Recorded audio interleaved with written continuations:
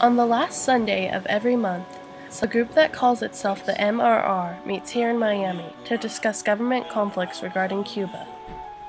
These politicians, historians, and veterans can remember a time where life was at the mercy of the clashing superpowers.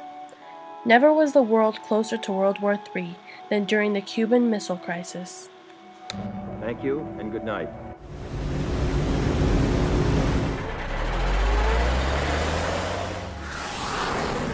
Was the psychological crisis. Certainly the most dangerous episode in human history. It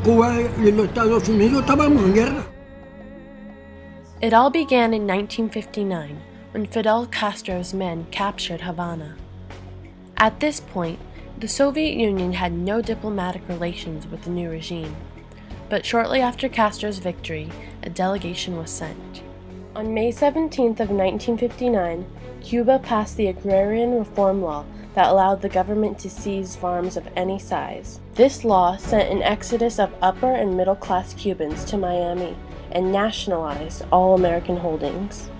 Still intact as of 2013, Eisenhower placed Cuba under a trade embargo that cut off their main supply of power and oil. Cuba was obliged to seek help from its new ally. Soviet tankers loaded with petroleum products promptly met the island's request. Although Cuba had been a capitalist nation under Batista, Castro began enlisting communists into his government.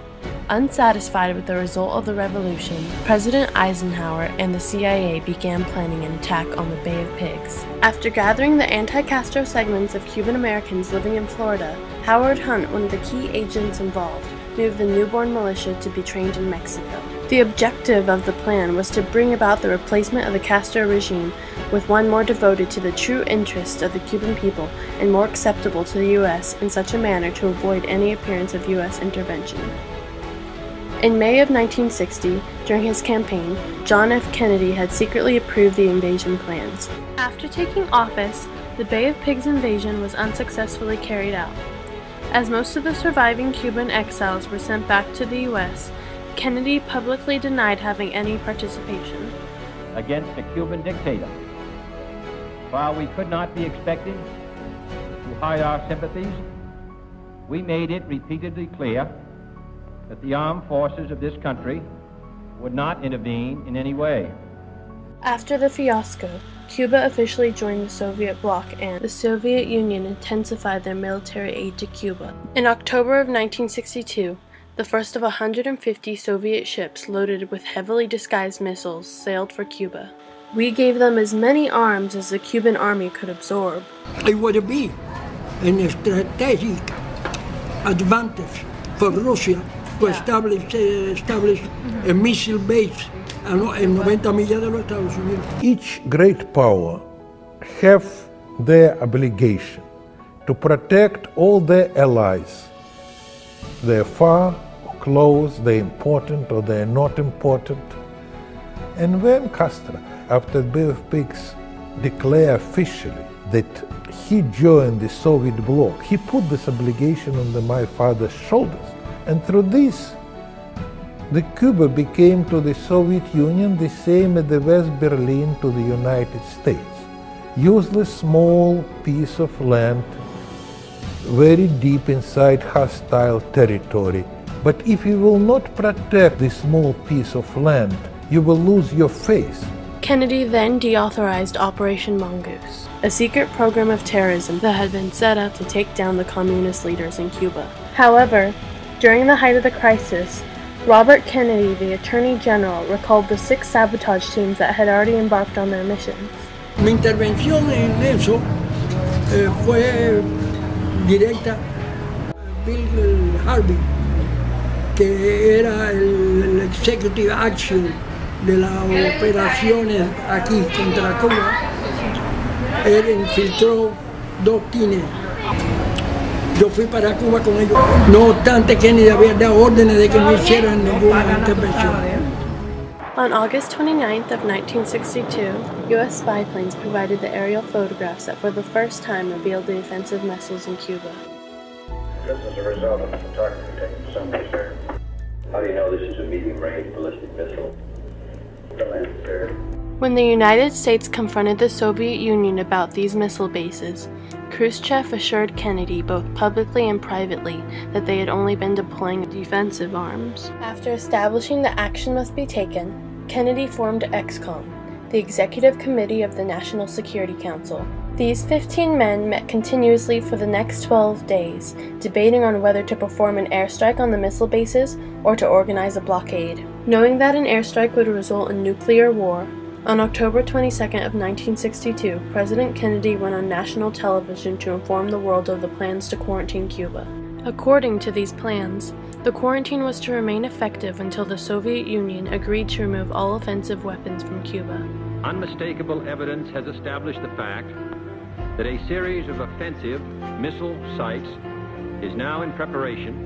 To halt this offensive buildup, a strict quarantine on all offensive military equipment under shipment to Cuba is being initiated.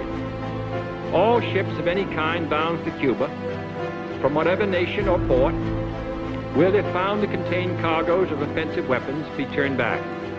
I have directed the armed forces to prepare for any eventualities. The following day, Kennedy received a letter from Khrushchev asserting that the blockade will not be acknowledged by Russian ships. The next morning, Wednesday, October 24th, the quarantine went into effect. 4 Russian ships could be detected heading directly towards Cuba with no sign of stopping.